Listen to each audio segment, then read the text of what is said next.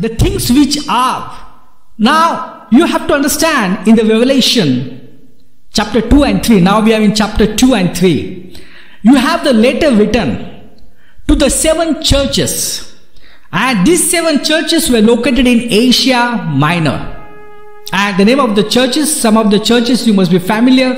It was Ephesus, Smyrna, Pergamum, Sardis, Philadelphia, and Laodicea.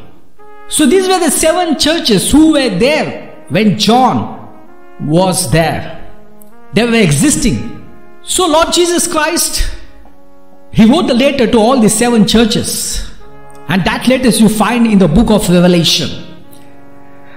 And this letters contains the praise. Lord Jesus Christ appreciated them, what they are doing. It contains the rebukes.